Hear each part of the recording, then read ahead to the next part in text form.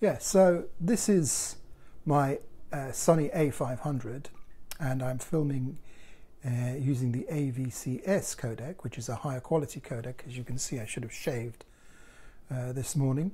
I'm using a little Tascam recorder, and the purpose of this particular test, which is one of the very last I'm doing in terms of my kits, that's 3 particular cameras, 4 if you count the other point and shoot I've got, before filming news about the education world, is to get the best possible quality picture.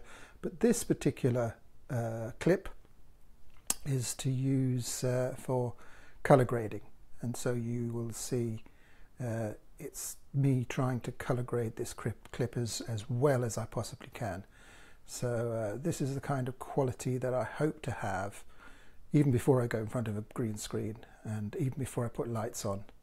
Just the basic image out of the camera and then color coded with the Sony Prepare software, which I quite like as a workflow because it finds the files very quickly and uses the metadata to be able to adjust the color up or down. So this is the quick test.